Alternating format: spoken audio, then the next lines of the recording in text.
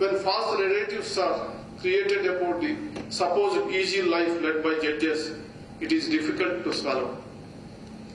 People often complain about the long pendency of the cases at all levels of the Indian judicial system. On multiple occasions, I have highlighted the issues leading to the pendencies and backlog. I have been strongly advocating the need to revamp the infrastructure, both physical and personal, to enable the judges to function to their full potential.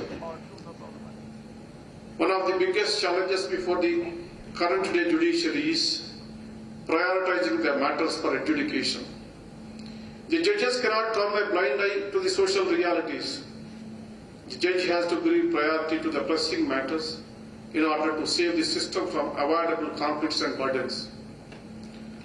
On this occasion, I shall not fail to place on record my worries about the future judiciary in this country. Every case is equally important for a judge. The burden on an already fragile judicial infrastructure is increasing by day. There have been a few knee-jerk reactions in augmenting infrastructure in few places.